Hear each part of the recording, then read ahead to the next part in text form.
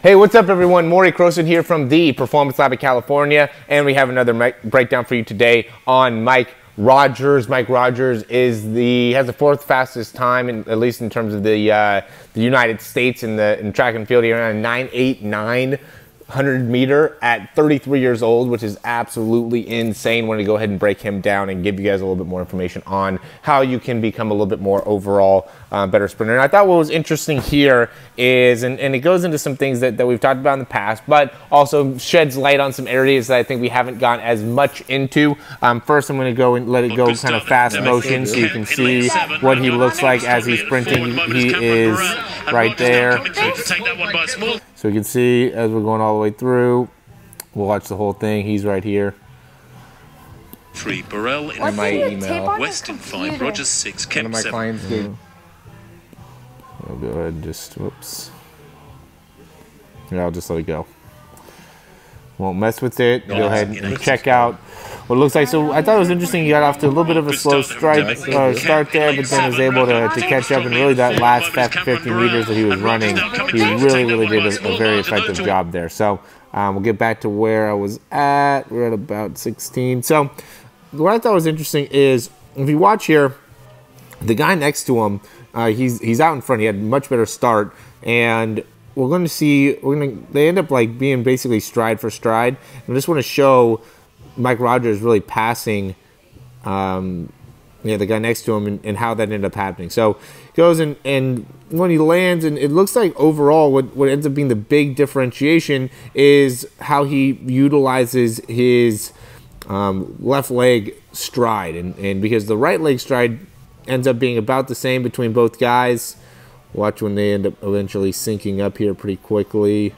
So here they end up being pretty, oh wait, it's right after, it's about onto this one. So this is going to be the first kind of step where they end up syncing up, and he's still a little bit behind. Mike Rodgers still a little bit behind. So watch the transition, and both of them look very similar. Good knee drive, good extension, good pull. Mike Rodgers touches the ground a little bit before the guy in the 7th lane ends up touching.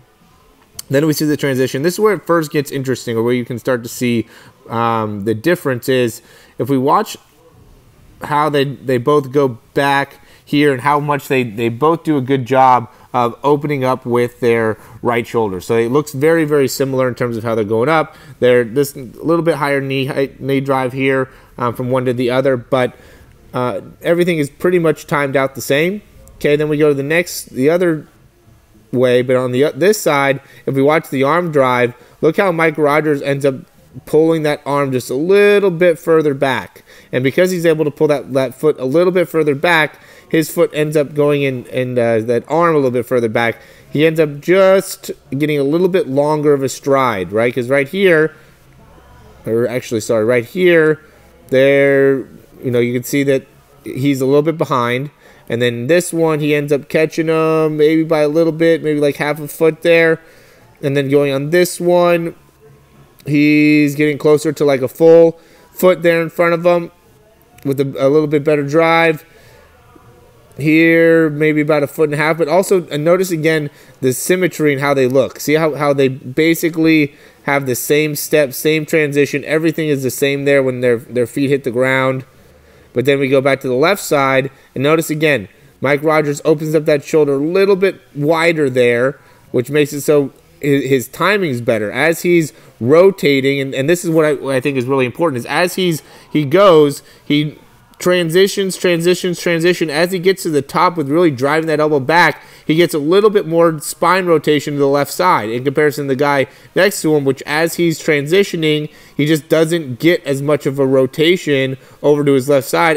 And then when you go to the right, they both get a similar amount of rotation. See how they both open up similar amount of rotation, but here, under going left, Mike Rodgers definitely has more rotation. And I think it's really important because I have a lot of guys that come in here that are trying to get faster, and one of the things that we talk about is as you're pulling back and as you're getting your arm back, you got to be able to get maximum extension, really be able to pull that arm. And what we're seeing is as you pull your arm back, there becomes a time where you have so much strength and so much power behind that arm pull that you actually create a little bit of rotation in that T-spine, which then helps you in utilizing your obliques as you're transitioning through. So as you're pulling back, you really got to get to that end range and really create a lot of motion to be able to make it so your obliques end up turning and you can create some activation within your core. I think that's a very, very important concept that you guys got to be able to understand. If you want to get faster, you got to be able to have so much pull at the top end of your extension with your arm that it's causing your body to get into a little bit of rotation, which then better utilizes your obliques. Because now what he can do is he has all these muscles built up here, so that helps him in driving that left knee up, right? Because he turns here, so it helps in loading all this and then driving that left knee up. Now, another important thing that I was watching here is, and I think this is another very, very important concept, is within the time that you're on the ground as a sprinter, the time that your foot's on the ground, so that time right here for Mike Rodgers, boom. Within that time, you want to be able to achieve the maximum range of motion within your foot. Okay, and what that means is that when your foot's hitting the ground, if you're too much in straight flexion extension, almost like the guy next to him here, then you don't achieve as much overall capability for force. Similar to when I watch throws, what happens when you throw is the guys that seem to have a little bit longer release, but still, get the ball out of their hands quickly, but that doesn't mean that their release isn't long. They have a little bit longer loading time. That's people with like pitchers talk about that as well. How when they load, they just have a little bit longer load. And so it's the same thing with sprinting. If you have a little bit longer load or more range of motion put in your load, not spending more time on the ground, but actually having some movement when on the ground, you're going to be able to create more force, whether it's side, whether it's rotation, because you see guys with their feet turned out. And I think what Mike Rodgers seems to have very flat feet. But what that does is that makes it so when he lands on the outside part of the foot, then he goes from having a lot of, and I know this is going to be a intense concept, but it's going from supination, a lot of your weight on the outside part of the foot, to pronation very rapidly, and then goes from pronation to plantar flexion, which is extending with the foot. Okay, supination, if you can look these up, supination, more weight on the outside part of the foot, rapidly to pronation, which is a lot of force on the inside part of the foot, to then plantar flexion, which is extending. That all makes it so he's loading different muscles and able to create different amounts of power and force production, which allows him to be able to exceed. Okay, so watch when he's landing.